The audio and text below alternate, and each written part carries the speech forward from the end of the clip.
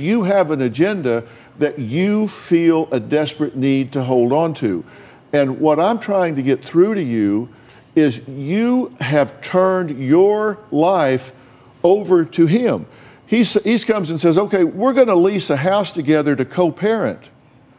That is sick. That's not what he said. That is psychopathic. I mean, the fact he's delivering you divorce papers and leasing a house with you at the same time?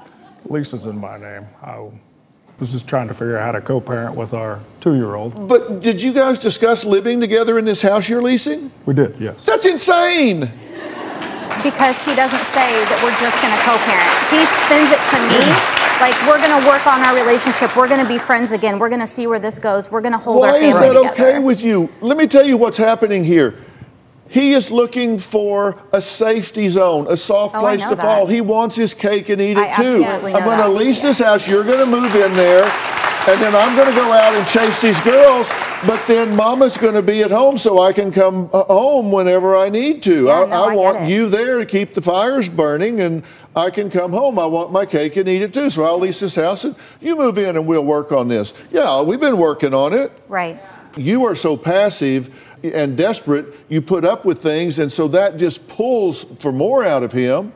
And because you were that way, then it just pulls for more out of you. The two of you are the worst possible match in the configuration you're in right now. Yeah. He does outrageous things, you let him get away with it. I'm not passive. I would never use the word passive to describe my personality. You make noise, but you don't take action. You're right.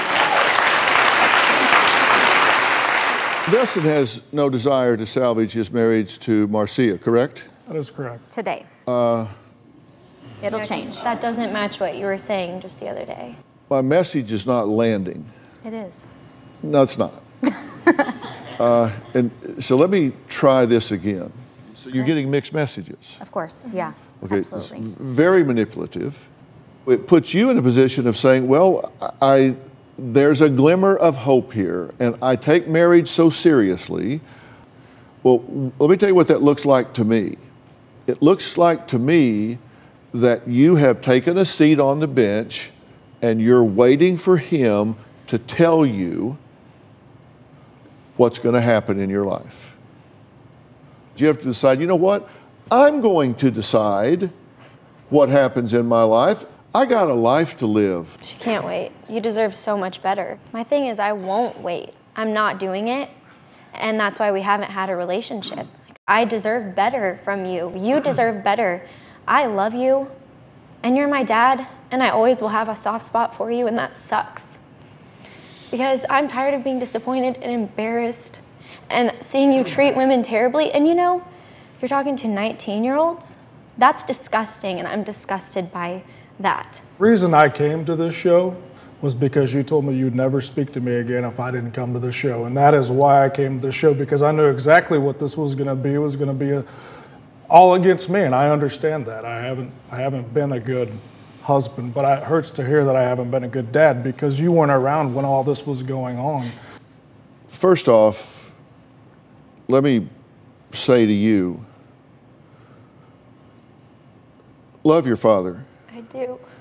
You don't have to love everything he does to love him.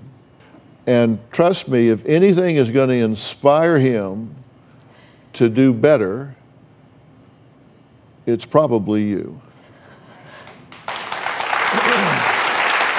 You need to be asking yourself, what am I looking for? What's it take to fill me up where I really feel fulfilled? Because you're looking for something. And I think you need to go through some real self-examination, and I'm willing to arrange that for you if you're willing to do it. Not marital therapy.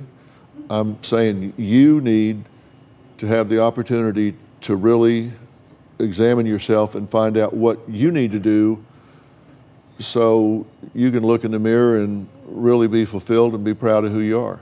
Absolutely. And if I make those arrangements, will you do it? I will do it.